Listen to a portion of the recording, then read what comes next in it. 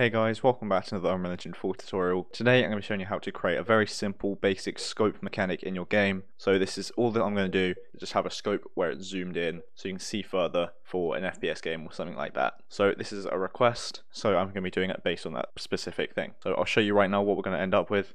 So it's just going to be something like this. So as you can see through the scope there, it's zoomed in, and you can change how zoomed in it is. And obviously you can see it clipping through the gun, but obviously you can change that specific for you. This is a very quick basic example I have created. And like I say, you can change how far in it's zoomed in. So without further ado, let's get right into it. So I'll just delete all of these and then we'll start. So what we're going to do first is we're going to create our scope blueprint. So how we're going to do that is we're going to right click, go to blueprint class up here, get an actor, and I'm just going to call this scope BP, or this can be scope 2 times, scope 4 times, anything like that, just the different amounts that you want, or you can just have one scope which has all of them, completely based on you. And obviously the name doesn't determine what it actually is, it's just great to keep them all organized for you. So once you've done that, you're going to open that up straight away, maximize this like so, and what we're going to do is if you have a scope static mesh that you'd like to use, you'd put that in here. So you go add component, get a static mesh, and add that blueprint in that you want. But for me, I'm going to be using the scope that's automatically on the first person gun that comes with Unreal in the first person template. So like I say, add in your scope if you'd like, and then once you've done that, the next step is to add in a plane. So we'll get rid of this, we'll go add component again,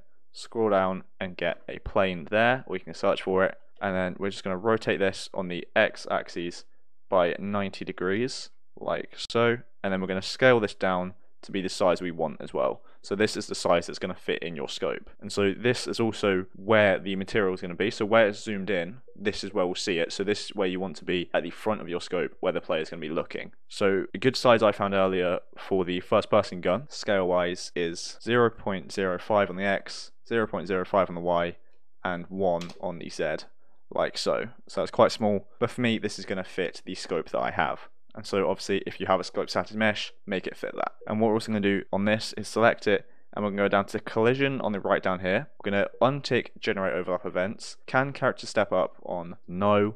Collision presets is going to be no collision. And the reason we're doing this is because otherwise when the player walks, it will be technically walking into this, meaning that for the player there's just going to be a wall there, so it's going to be walking backwards or not moving. So if we just turn off the collision when the player plays the animation to walk, it's not going to break anything. So this is how we want it. And then what we're going to do next is get the actual capture component for where we're going to see and what's going to zoom in. So go to add component up here, get 2D scene capture component there, scene capture component 2D, and get that in, drag it off the plane so it's not parented. And if it looks like this, that's just because it was parented to plane. So you can easily fix this up here by setting the scale back to 1 like that. And obviously we'll want to rotate it again like this. Obviously if you didn't put it on the plane, this won't be an issue for you, but we're going to do this and rotate it so it's facing forwards the same way the plane was, like so. And as you can see, the plane is in there somewhere, so I think we can actually just make this smaller. So make it 0.5, 0.5, 0.5, maybe even a bit smaller. If I take the padlock there, 0.2. I don't believe this messes about or changes the actual size of the image that we get. It's just what this looks like. And I'm just going to simply move this so that the lens is just in front of the plane here, because obviously the plane is what we're going to see, and so obviously in real life you'd be seeing through that, not further ahead. So it's going to be zooming in there, basically what this plane would be seeing. And this obviously is not going to be visible in the game, so you won't see a massive camera on your scope.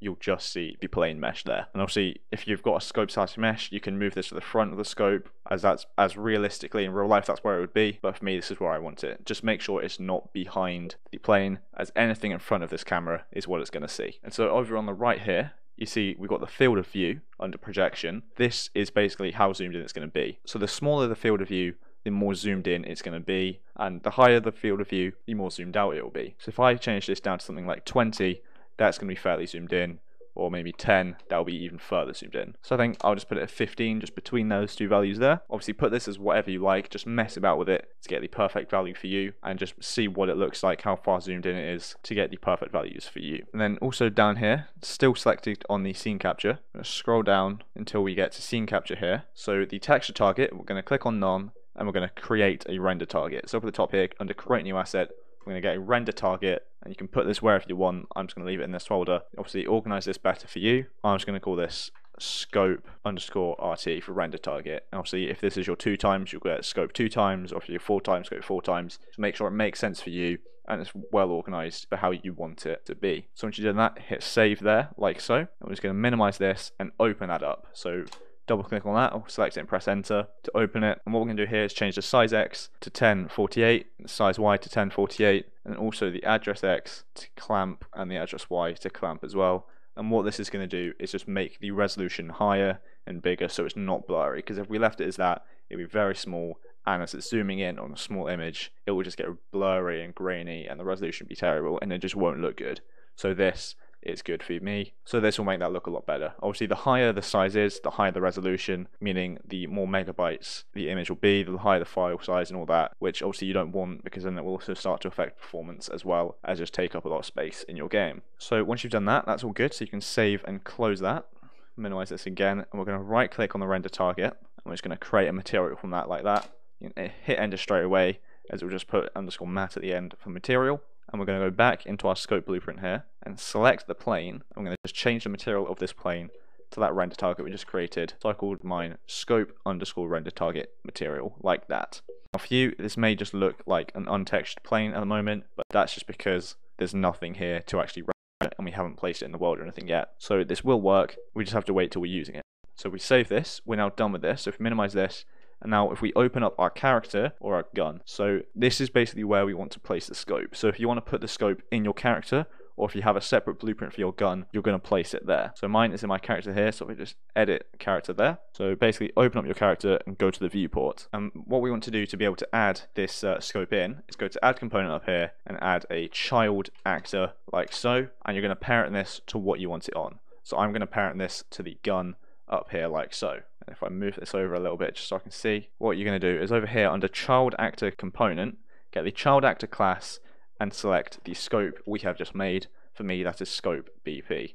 And as you can see, this is now in here like this. That size, how we want, I'm just going to rotate it so it's facing the correct way for the player, like so.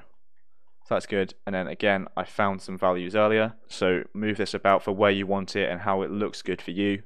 But the values I found for this specific gun model, where I have it in the positioning of this character as well, is I'm just going to actually copy and paste these values that I got earlier, because they're very unique kind of thing. So if I right click on here and paste, as you can see, it's minus 0.25 pretty much, 5, and then 19.366, all that. So that should now be done. So if we hit compile, this is now in here. So we have the scope material that's zoomed in the positioning we want it to be in on our gun, and we've also set it up so that we have that material working. So if we now minimize this, and if we hit play to test it, we should see that this now works perfectly. So as you can see, we have the scope on our gun here in the correct positioning for me, and obviously when we're looking, we now have it zoomed in.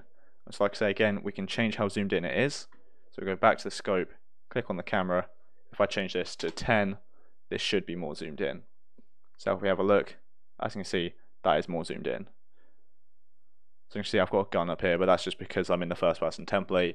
I've deleted the character. This just is the VR gun which spawns in, so you don't need to worry about that. There's nothing that'll be on your project. But this is zoomed in. The lower the value, the more zoomed in it gets. So again, I'll change that again, set it down to 2. This will be very zoomed in. There you go. You see how much more zoomed in it is now. So I just come over here a little bit, look over. There you go. So I think that'll be it for this video. We've done everything we want to do. We've created a scope mechanic in which we can change how zoomed in the scope actually is, and we've placed it on our gun so we can see that it's all zoomed in like that. So thanks so much for watching. I hope you enjoyed and hope you found it helpful, and if you did, make sure to like and subscribe down below. So thanks so much for watching, and I'll see you in the next one.